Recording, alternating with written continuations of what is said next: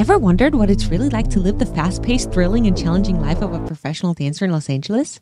Well, this is me, and I lived my life as a professional dancer for 10 years and quit right as my career was beginning to actually take off. Which may seem like a pretty stupid move, but I think that you will understand by the end of this video. Because in today's video, I'll be going back to my old lifestyle and showing you exactly what it looks like to live as a professional dancer in Los Angeles, California. As I spill all the tea on my daily calorie and carb intake, the impossible journey of getting a US artist work visa, the challenge with weight training and muscle development with this amount of cardio, the financial earnings of a dancer, and well, why I personally made the choice to no longer pursue this as my career. I'm not gonna lie to you, I'm a little bit nervous about this week. Now, the reason for that is because a typical day in the life of a dancer is going to vary, but it could look something like this. Wake up typically happens a little later in the day, and then there's a potential chill start to the morning. Oh my God. Followed by a workout, and then depending on whether or not this dancer is on a job at the moment, you may tape some self-tape auditions. Hi, my name is Pernilla. I'm from Denmark, a small town called Aarhus. I came here for the first time 2.5 years ago, and it was incredible for me to see how many dancers from all over the world came together and had this joy to go to an actual casting or audition, come up with and shoot some choreo, and well then take some dance classes, which usually run a little bit later, hence the later start to the day. Or if you're on a job, your day may require rehearsals starting anywhere from around 10 a.m. to 2 p.m. and lasting from 2 to 8 hours. It may require traveling if your performance is out of town, or maybe a full 12-hour music video or commercial shoot or show starting anywhere between 6 p.m. to 10 p.m. at night. At the time, I would literally dance minimum 5 hours a day. And if I were to take one rest day where I would not dance, I would be so hard on myself. Dancers are freaking badass. No joke, ramen is what I would have for breakfast every morning for when I first came to LA. I actually had no clue of the difference between a carb and a protein. However, I had like 3 different eating stages in my dance career because I had my first dance job when I was 14. And in Denmark, I ate a certain way. When I came to LA, at first I ate a certain way. And then there was a time when I decided to get in badass shape and I took a personal trainer certificate and actually learned to understand the basics of nutrition, which made me gain some physical results. Oh my God, this is such a big bowl, but this is what I would eat for breakfast at like 11 a.m. because my sleep schedule was completely different back then.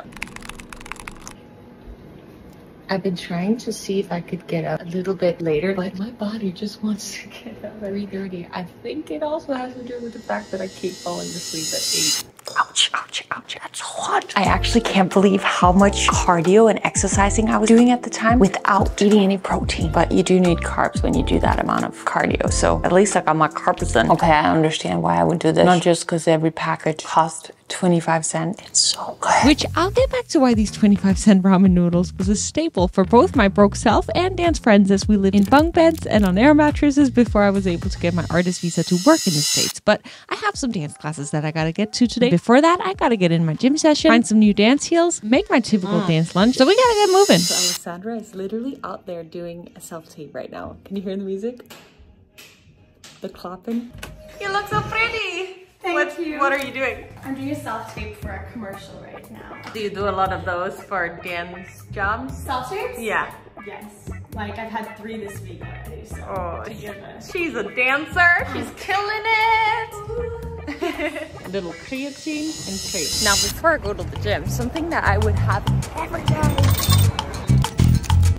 I would eat lollipops and candy all day long. And since I'm a dancer this week, I thought sparkly! And now, okay.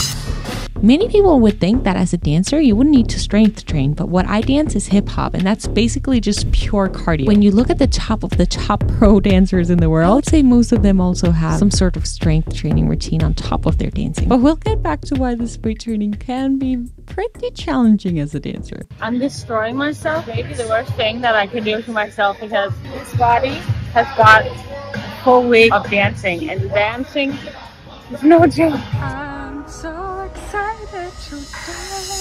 So, gym sesh complete, legs are jelly. Pernilla is excited. I did have protein bars once I got a little bit more fitness knowledge as a dancer. Today we're taking first a hip hop class and then a heels class. And last time I took heels, this happened. I was so excited to go take a dance heels class tonight in the middle of the class.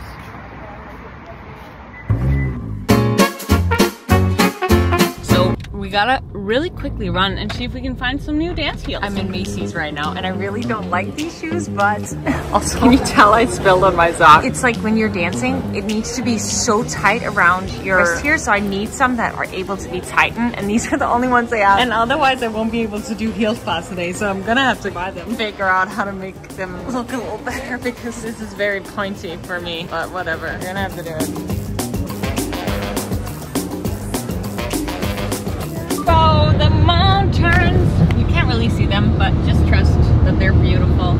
Very, very beautiful. Even though I did not have a clue about what the difference was between a carb and a protein at the time, yes, this was actually the amount of pasta I would eat. I would bring it with me to dance class and then I would eat it throughout the day. I, for some reason, managed to do a good job putting in some protein in my pasta in the form of tuna, because a can of tuna was $1, a package of pasta $1, and then I would put in mayo and mix that around. If I was lucky, the place that I lived at would have some spices in the cupboard, and I'll put that on. I'm actually kind of excited to taste this because it's been a while.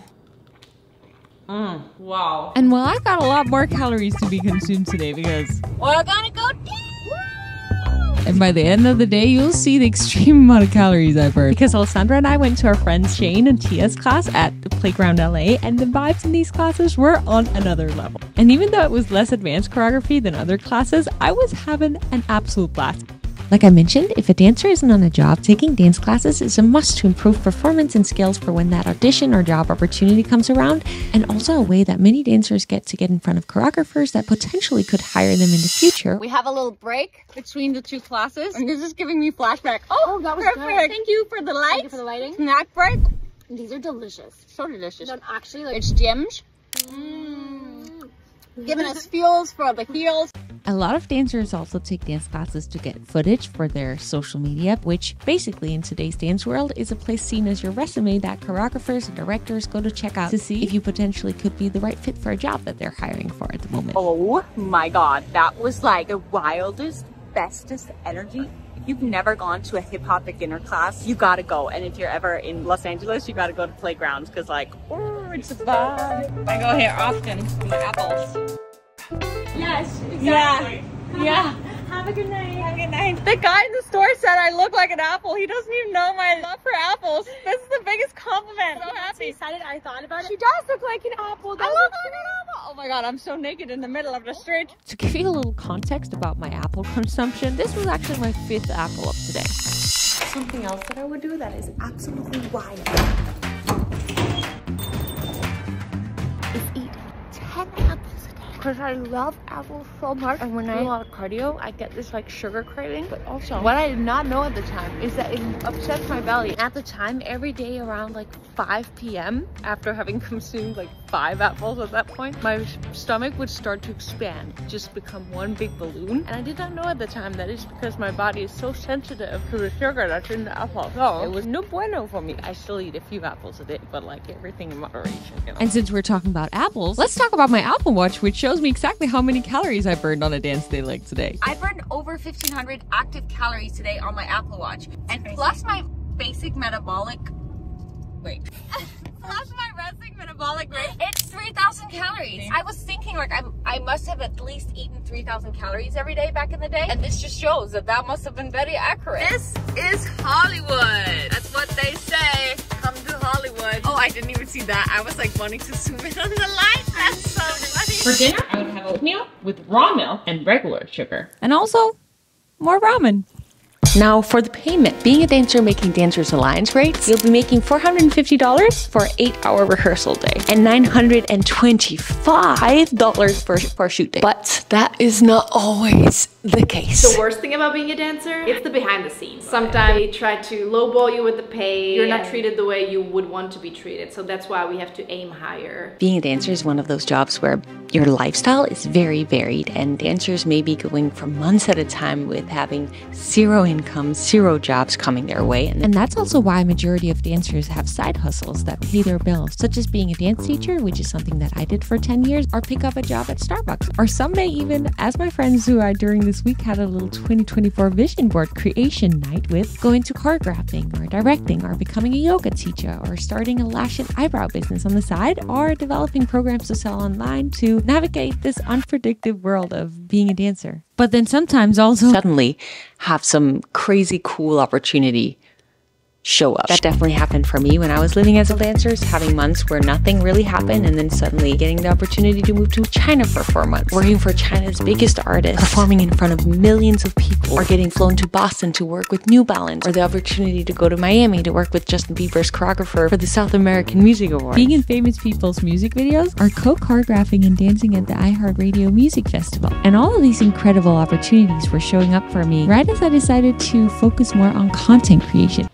Hey guys, welcome to day 1 of my 7-day ab challenge. And later on day 2, I'll get into a little bit more detail as to why that is. I just cleaned my room and now I am editing my podcast episode and getting a little bit tired. I woke up at 4:30 this morning, which is a little bit later than normal, but I am feeling a little tired. My body's also tired, so I'm not feeling super excited to take dance class today, but I'm of course gonna do it. That's how I always was back in the day when I was a dancer. It's like, you just do it. You don't even question it. But now because I'm out of the flow of taking dance classes, I'm questioning it. But because I've committed to this challenge, obviously I'm not. I do just want to be transparent with you. Also, the podcast episode I filmed today was all about gotta challenge yourself. Bro. Today I'm taking my friend Julian's class, who I've also known since, I don't know, for the last 7 years being in LA, and it's gonna be fun. I don't know if you can tell, but I'm like hyping myself up, because that's the thing. You can hype yourself up if you don't feel like doing something. Get your butt there. You're gonna have a good time. Come on, Pernilla. Come on. Let's go. Julian, what is it like being a professional dancer in LA? You meet amazing people. Boom. Especially because I did Rich Fam, and Rich Fam is an overall community of people who have like-minded, no racism, no sexism, just dance. And we like to bring each other together, give back who you are. It's about being a good human being overall. Something I would get when I was treating myself with the apple was Diet Coke. She still loves the Diet Coke. This looks exactly like what my car looked like back in the day. I've been eating so many protein bars. This is once I started making a little bit of money doing dancing, because then I was like, oh my god, I just need a snack. Protein bar, it is. I'm really loving these habits. However, a shift happened in my dancer's diet. One Christmas that I was spending in Australia with my dad, I decided, you know what, when I come back, I'm gonna get my butt in shape. And what I did was I studied Victoria's Secret models because I thought, they look fit, they must know what's up, what to do. I also wanted to be a fitness model, and so I started to learn how to count calories. I thought because I had seen that Victoria's Secret models ate 1,200 calories a day, that that was what I was supposed to do. And I did that while I was dancing a lot. And so that was not a healthy way to go about it. However, I was still not very financially stable. And so I found the cheapest vegetables that there were, and that was cabbage. I would eat so much cabbage. I also started incorporating eggs to get some protein and leaner meats, and occasionally other vegetables like broccoli. I slowly started to develop this new way of eating that has, over the last 5 years, 6 years, that has gotten to where I am and eating the way that I do today that makes me feel so good. I'm about to go see someone who's played the biggest part in my evolution, in the sense that she's been such an inspiration for me whenever I felt low. But for that, I just want to say that I saw a quote yesterday, which is very much something that I can relate to. Dr. Caroline Leaf. She says, it's okay for your dreams and goals to change. This doesn't mean you failed. And I could just really relate to this because I used to want to be a professional dancer. And then once I started doing it, I realized that it wasn't what I wanted. At least when I started doing content creation and creating my own videos, I realized that I no longer wanted to pursue that dream. And I remember it being such a hard thing for me to accept for so long, especially because I was afraid of judgment from my family and from my friends, because I'd always wanted to do that. Suddenly I wanted to do something else more. And I felt a little bit like a failure, like Dr. Caroline Leaf shares in her post. But the way that I got over it was like just being honest with myself as to why would I continue to pursue that goal over pursuing the goals that I'm pursuing today. And that really would be to prove to other people that I could do it and that I wasn't a quitter, I didn't give up. But when I was really quiet and honest with myself. Like, that's not what excited me anymore. And just these past 2 days of taking these dance classes, I am just assured in the fact that I made the right decision. Like, I don't want to go back to pursuing that as a career. And I still love dancing. It has nothing to do with that. But what I do on a daily basis, nothing excites me more than that. So in case you once wanted something, this is just your little reminder that it's okay, that as you evolve, so do your dreams. And you should never continue doing something just because you want to please other people. We gotta go.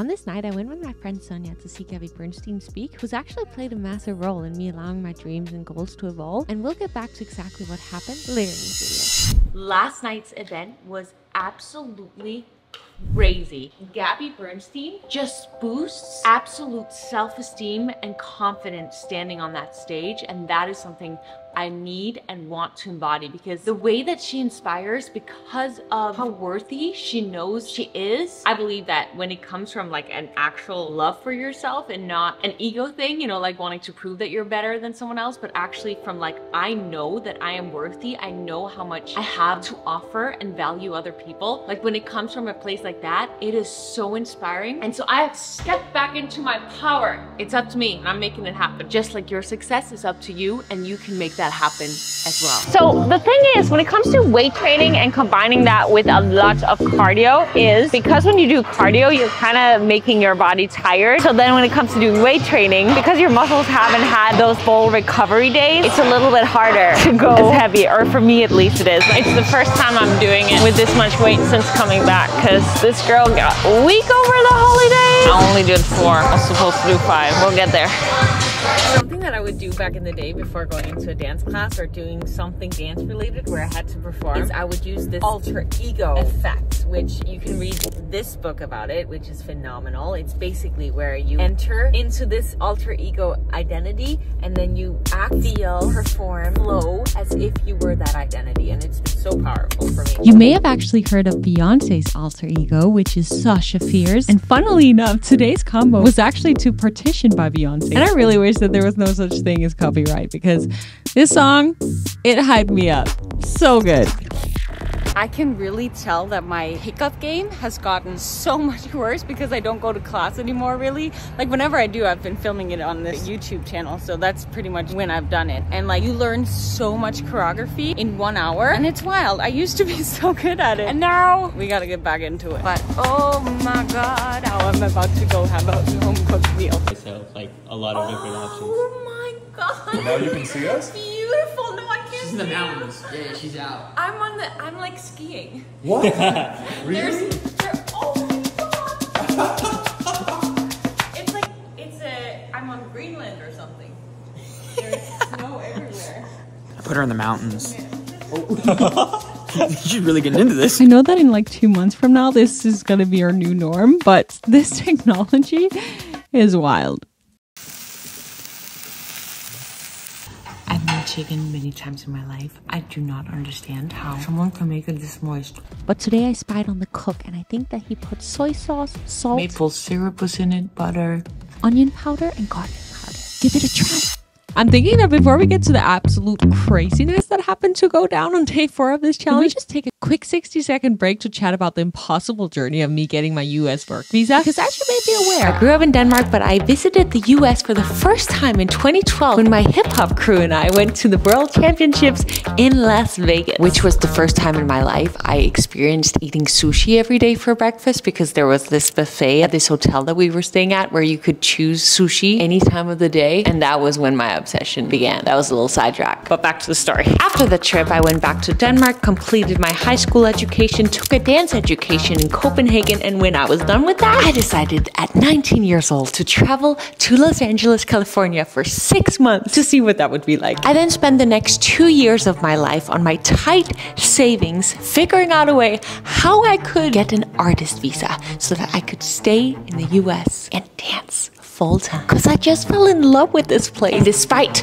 all of Los Angeles lawyers telling me that with the resume I had, that would simply be impossible, I found a way, because I always believe that where there is a will, there is a way. And I asked every single human and their mother to see if someone wanted to hire me as a dancer so that I can build up my resume. And after like months of rejections and no's and no's and no's and no's, don't ever take a no for an answer, because there's always that one yes waiting for you if you feel in your soul that there's something you want to do in your life. Just keep going. However, one of the choreographers that I was working with at a time had a connection that then got me connected with an agency in China, and that agency hired me and my friend to go to China and work for multiple artists for their music videos, live shows, TV shows, and it was a crazy experience. And that's when I really for the first time got to live that full-time professional dance life. However, after China, I go back into LA, go to multiple auditions to get an agent, get recommendation letters. I book a little tour for an artist in the US. Get everything in order to apply for my visa. I apply for the visa,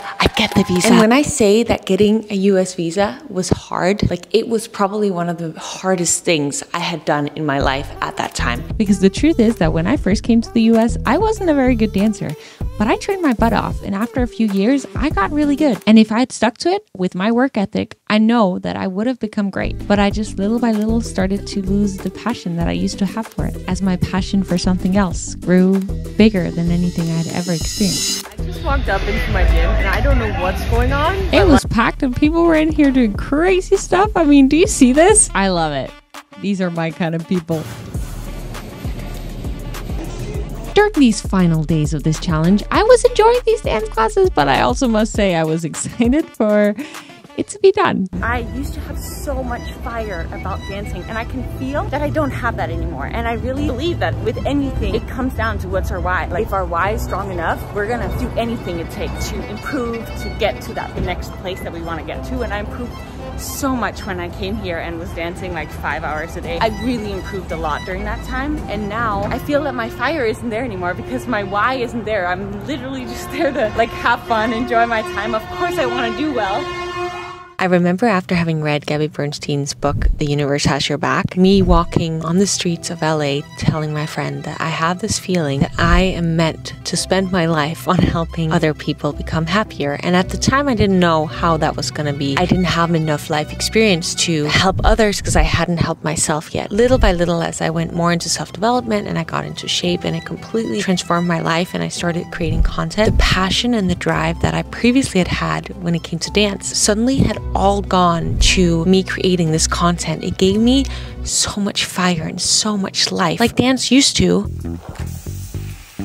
Oh my god, it just exploded. What in the world? Has that ever happened to you? However, we're adding eggs. During the final days, my body was just a tad challenged with the amount of cardio added onto my regular workout routine, and my calories were in a surplus because I just feel triple the amount of hunger, which is also why cardio isn't always the solution to weight loss for anyone out there who's trying to do that. And dance started to become something that I did because I felt like I had to, because I'd moved to LA to dance, pursue dance. And I realized really that what dance gave me was validation, because I was good at it. And whenever I was dancing, then my family, the people in my surroundings would tell me that I was good at it. And so I kept doing it because I felt like I had to, and to get that validation. But really my drive, my passion was in creating content, doing what I do today.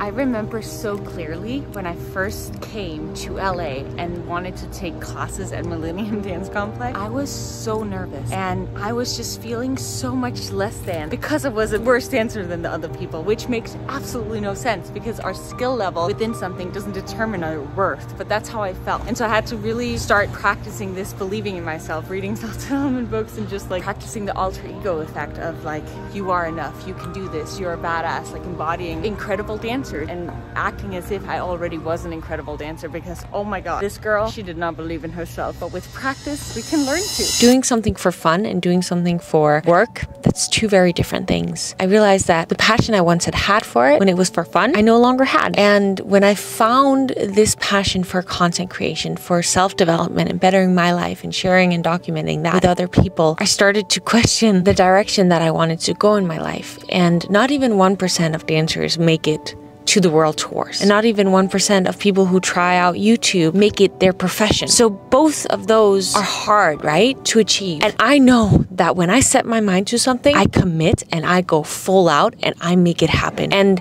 it showed within how much I grew as a dancer in the years that I really did pursue it. Like, I literally stopped right at the peak. And I know that if I'd continued, I would have made it because I wouldn't have stopped until I made it. But there needs to be a strong passion, a strong why for you to do something like that, right? Like, you have to put your everything into it. And I did that with dance for so many years. And I've taken everything that I've learned as a dancer because it's a creative art form. I feel like creating YouTube videos is another form of art, another form of creation. And the love and the joy and the creativity and excitement I felt when I was a kid making up these dances, that's what I feel today when I make these YouTube videos. And both YouTube and dance are things that take up a lot of energy. And when I realized that I continued pursuing dancing as a career because I wanted the external validation and the external success acknowledgement, and my heart really was telling me that what I deep down wanted was to spend my life evolving, growing, digging deep into personal development and growing as a human, both mentally and physically, and documenting my process and sharing that with others, because whenever other people had done that, and that's when my life literally had changed. That's when I realized, like, I have to go for this dream. And that doesn't mean that this entire other journey was wasted, because it was all part of my journey. It's made me who I am. And I'm really, really, really grateful today that I did this, because I feel so happy. And the only thing that matters in life, that's my belief, is that we do the thing that makes us happy, and that we don't live for other people, that we do the thing that we want, regardless of how other people are going to react